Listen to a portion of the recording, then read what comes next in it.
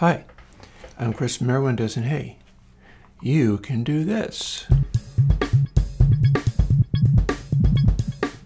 from out of this,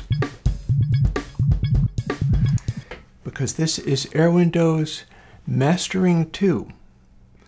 So the reason you're getting this is I've been working like crazy on reverbs, and what I've been doing is not quite done yet. It has allowed me to make some great strides in what I'm able to do with reverbs, and I'm quite happy about that, as well as audition and sort of reanalyze some of my previous stuff to see how well it shapes up against what I'm doing currently.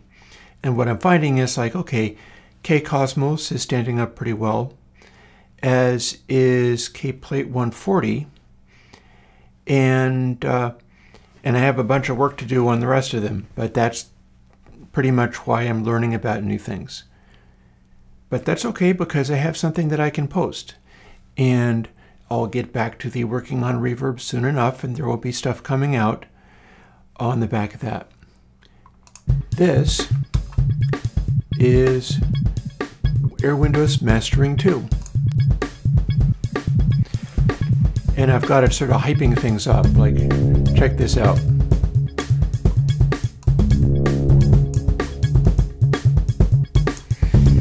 We can get quite exaggerated here. Or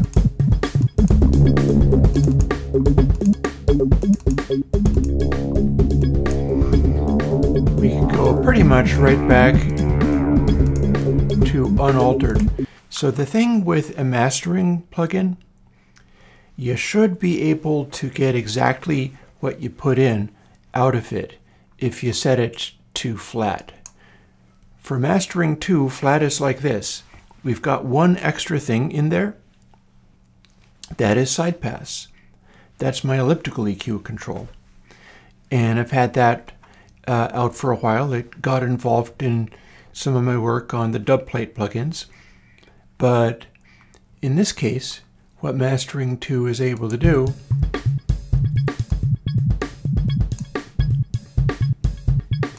is cut a lot of weight out of stereo bass. The rest of it is the same as it was before. If you had found things with the original mastering that were working out, that should still be consistent here. What you've got is a batch of controls where, for instance, scope, that's this brightness stuff going on. Skronk is a sort of mid-rangey yarliness, and Girth is not specifically any particular bass frequency. The whole thing is based on Kalman filters.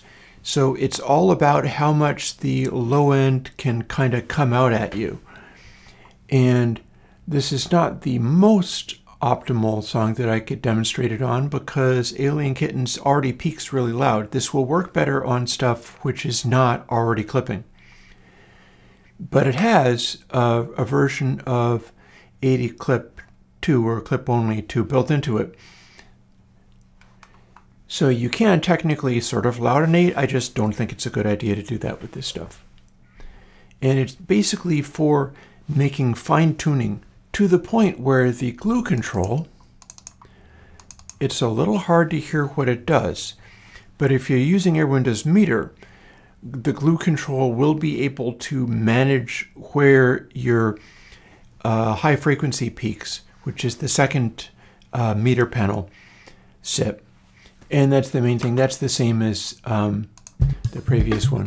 Again, if we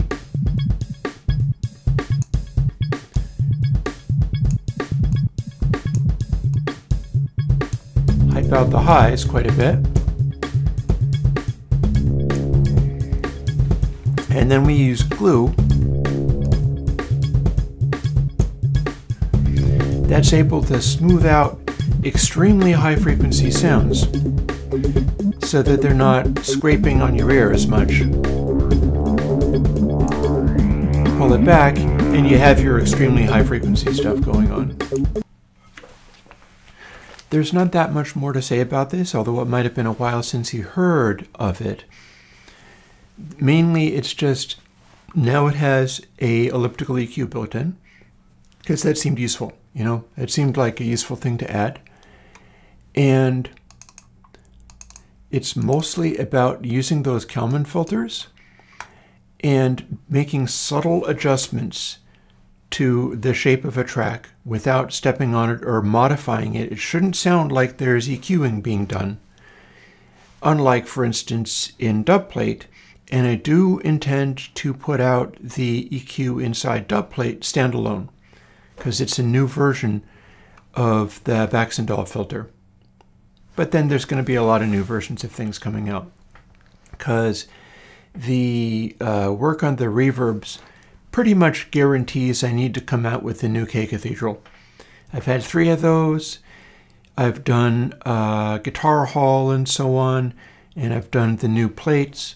And K Cosmos is the best big reverb, but interesting thing about the work that I'm doing at the moment is this reverb platform that I've made. And if you were following my live streams, you saw me develop this and then spring it on people at the last moment. Oh, hey, this lets you layer different kinds of reverbs, which was the surprise. And it was my little joke because that stream was on my literal birthday. So I thought it would be fun to do a elaborate, super hard work in getting all of the variations. Essentially, I needed to make it so that I could run 6x6 reverb matrices, 5x5, 4x4, or 3x3. And they'd all end up with about the same density, about the same amplitude, about the same sustain. And that way I can compare each of them with each other more easily. And I've been working out ways of doing that better too. And I'm quite excited. For instance, I have a little note that I made for myself. This is my new secret for how to evaluate reverbs after I've spent a lot of time generating my optimal ones.